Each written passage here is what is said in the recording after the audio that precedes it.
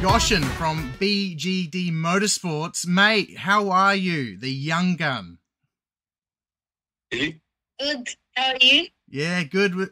So happy to have you on. Sorry it took so long, but no, if you guys don't know who this kid is, you're about to, because not only is he going to introduce himself, but he is also a up and coming star. And mate, you're only 11 years old, aren't you?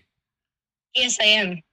You've done some incredible things already at such a young age. I even I spoke to your uncle Shad at the Bend round for Formula RX8 because I saw your sticker on his car, and we're just having a fantastic chat about how good you are.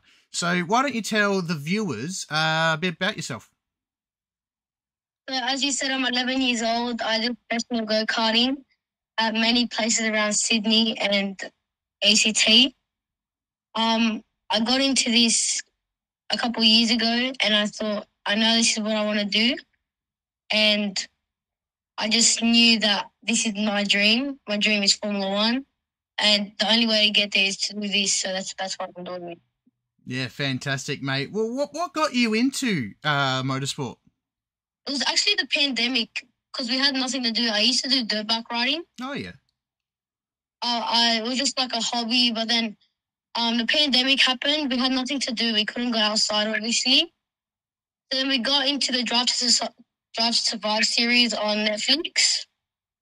Yep. And then we watched that, and I thought Formula One is my dream.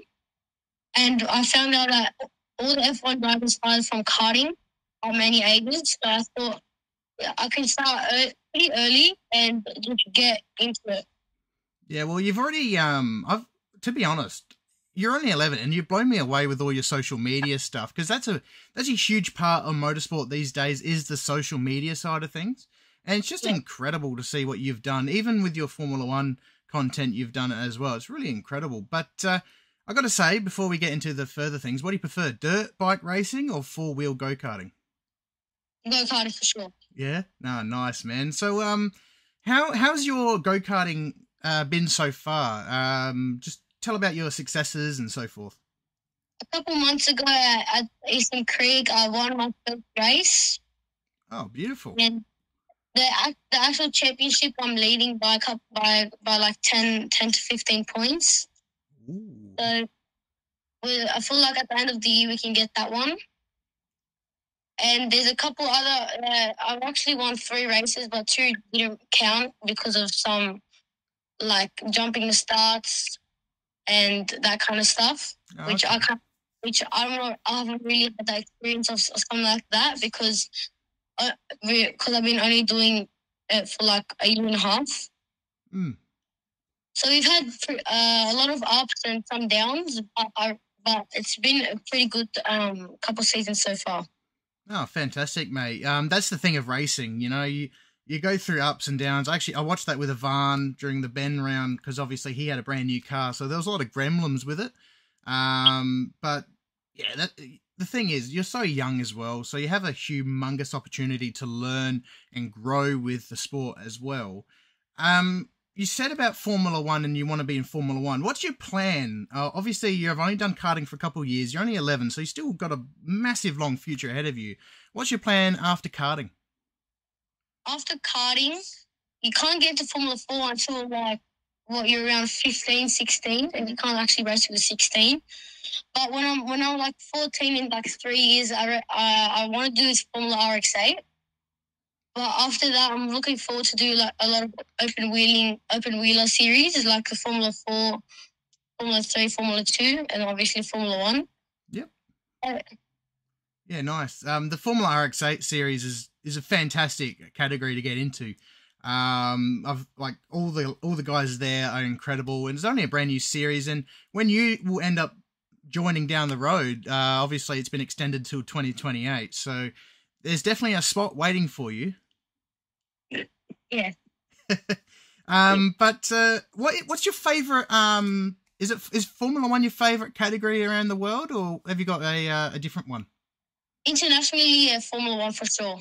Yeah, who's your favourite driver? Lewis Hamilton. Well, good choice. He's quite a good role model for sure to follow. Are you excited for him moving to Ferrari next year?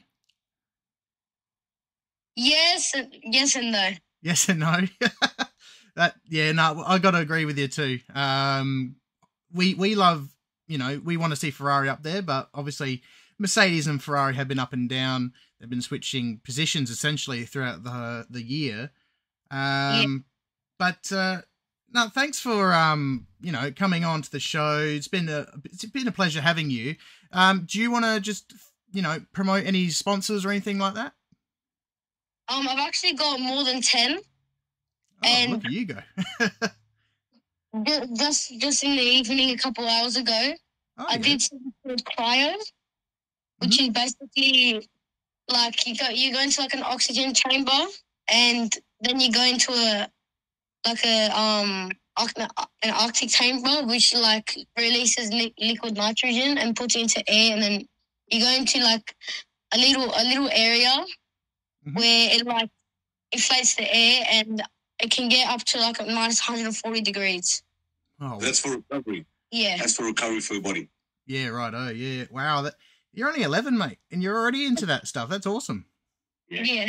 Oh, that's killer.